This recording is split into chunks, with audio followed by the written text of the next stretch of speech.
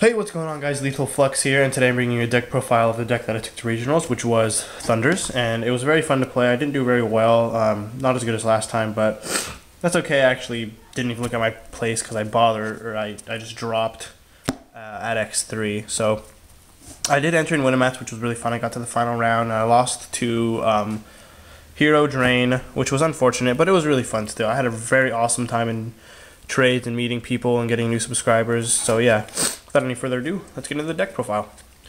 So to start off, you always want to run your 3 Thunder Seahorse, main searcher of the deck. Never want to run it at less than 3 because oftentimes you use your Thunder Seahorse to get 2 more Thunder Seahorses so you can plus more next turn. You can only use it once per turn, and the turn you use it, you cannot special summon, which is why it works well with the Hunter engine, which is Triple Maw. This card lets you normal summon another Thunder type monster, except itself, which is awesome. And it is a normal summon, so it works under Thunder Seahorse. After that, you run Triple Paw, which is the same thing as Maw Hunter, but it has 100 less attack, which is unfortunate because he's the man. He should have more. I'm just kidding. I'm not sexist, but yeah. Really good, really awesome stuff because you normal summon this, then you normal summon this, overlay. It's really fun. And I didn't run this at the regionals, unfortunately, the Sis Hunter, but it ended up being really good because what happens is you use your Thunder Seahorse effect, and then you're gonna summon your Sis Hunter. You can even Thunder Seahorse to grab the Sis Hunters, and then summon Sis Hunter. What it does is it banishes a Thunder type monster from the graveyard, and you get it back at the end phase. So if you go Thunder Seahorse for 2 Sis Hunter, and you banish this with Sis Hunter's effect, you now have another Seahorse in the hand. And if this stays on the field, it's just overlay fodder for level 4 or for rank 4, which is awesome. So that's it for the family, the Thunder family, and their pet Seahorse. Probably my favorite looking secret rare. Looks pretty nice. All first ed too. Onto the other monsters. You run Violent Prism at 2. I was running it at 3 at the regionals, which is very cloggy, and I did not like it. So I switched it up to 2. Tuner of the deck. Very big card of the deck, because when it's sent to the graveyard, you equip it to the monster that you synchroed for to have it become huge. So you have a 3500 attack Stardust Dragon, or 3800 attack Scrap Dragon, which is really nice because those things are really hard to get over.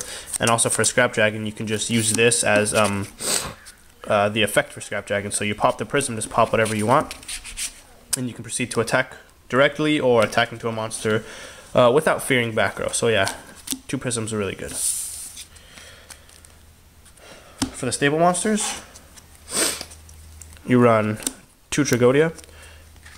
Really good card in this deck because what you do is you'll drop Tragodia on the damage, and the next turn you'll use the effect to discard a level 4 to take one of their level 4s, and target the level 4 and then overlay it. And there's a spell card that works very nicely with this card that I'll show you guys later on in the video. We run 1 Effect Veiler, which helps in the video, or which helps in duels as well. I didn't run it because I ran 2 Phoenix Chains, which was really not a good idea. I mean, Phoenix Chain is an awesome trap card. It always seemed to get popped for some reason. It always seemed to get destroyed. So yeah, Effect Veiler is a very nice choice for the main deck, I think. And you run a Gores. Self-explanatory. I mean, it's Gores. And 1 Honest because everything is light, and this card changes games. This card is just way too good in this deck.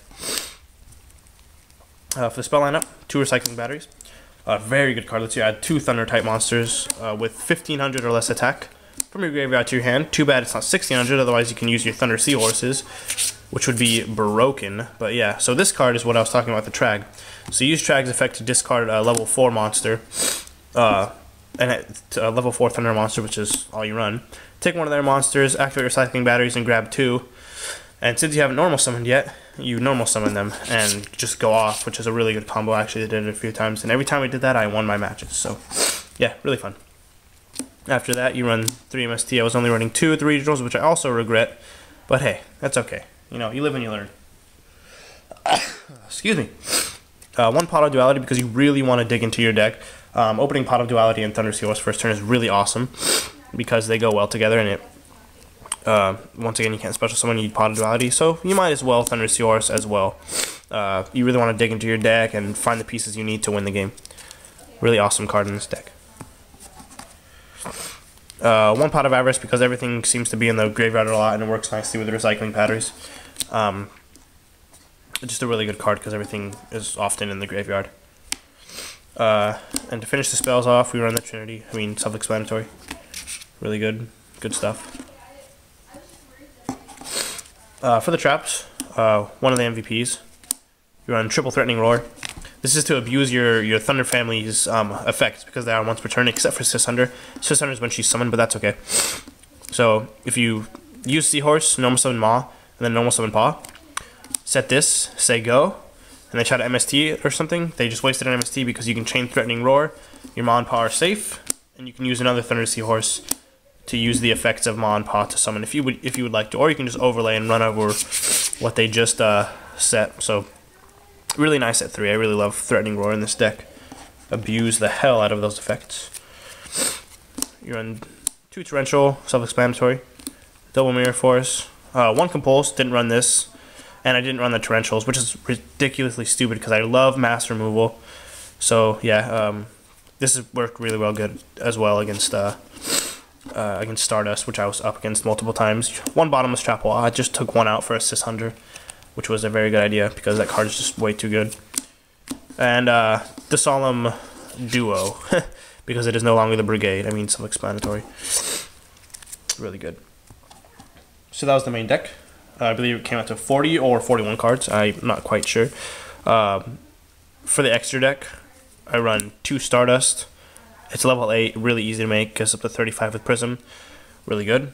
1 Scrap Dragon, like I said before. I didn't run this in the regionals, don't worry. This is actually supposed to be an Avenging Knight Parshath. I have one that my friends has, and we're going to make a trade later. So I have the Avenging Knight Parshath, I just don't have it with me in this video. So run Avenging Knight Parshath, it's really good, it's 2600. With Prism it's 3600, and it pierces, which is ridiculous. It's amazing in this deck. Avenging Knight Parshath is the way to go. 1 Thought Ruler, very nice addition to the deck. This one's for D-Prison, and Stardust is for Mirror Force. So this card's always good because you're always going to pay 1,000, and you're always going to be getting at least 1,000 back from the monster you're attacking. And also, he's at 3,700 with Prism. I mean, it's way too good. I mean, it's just awesome. Crimson Blader, one of my new favorite synchro monsters. This card is so good against Chaos Dragons, Mermails, the new E-Dragons that are coming out. It gets all the way up to 3,800 when it destroys a monster by battle.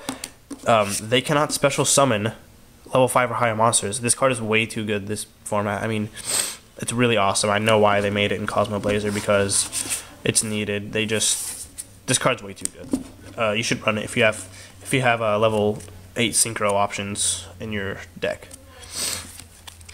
1 Violent Sigma, oh my god, so put in work against Mermails. I sucked up 3 monsters, and I just proceeded to destroy everything that they had because they could not do anything about this. It was ridiculous. I won the match against Mermails because of this card right here. Way too good. 1 Pappy, staple, it's Pappy, it's really good. 1 Shockmaster, probably going to take this out. I didn't make it that much because I didn't really need to, but yeah. 1 Utopia Ray, which was a My Stroke, so run My Stroke over Utopia Ray. Utopia, still good, run Utopia. New addition, okay, Thunder Spark Dragon. This card is so good when you're trying to push for game. It's really good. You never really get the second effect off because you don't run Spirit Converter, but this card is really, it's just amazing. It's like a Black Rose, but for all monsters on the field, and then it's 2400, so you can just boom hit it for game if they don't have anything to like answer it. This card's way too good. You want to run 2 Paladynamo, and that's what this Leviathan Dragon is in here for. I just recently put the other Paladino in my Constellar deck, which I will be doing a deck profile of as well. But yeah, don't run any rank 3s because it's just stupid. You don't run any rank 3s in Thunders, so don't think I'm actually running Leviathan Dragon. I'm actually running 2 Starlight Paladino. This card's way too good. Good against Ophion. Good against everything, to be honest. Negates the effects, turns it to 0. You attack, basically doing 2,000.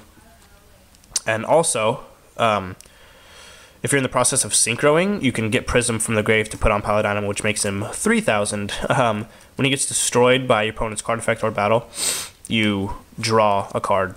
Even if they warning it, you still draw, which is amazing. And Abyss Dweller, oh my god, this card helped me win against Dark Worlds. I couldn't believe it. I couldn't believe they didn't pop it. But it was just like, oh, Abyss Dweller, I win, I think. So, yeah, Abyss Dweller is really good against Dark Worlds, Murmurs, anything that uses the graveyard. So, yeah. Amazing, amazing, amazing. Let me know if you guys want to see more deck profiles or more Dueling Network duels or more live duels, or what you guys would like to see, because I'm definitely, I definitely have the time to do everything for you guys. So, yeah. We'll be doing a deck profile of my Constellars when it's completely finished until, I mean, Omega and Sombres haven't come out yet, but when they do, that deck is going to be amazing. So, yeah. This has been LethalFlux, bringing you a deck profile of my Thunder family. Like, comment, and subscribe, guys. Peace out.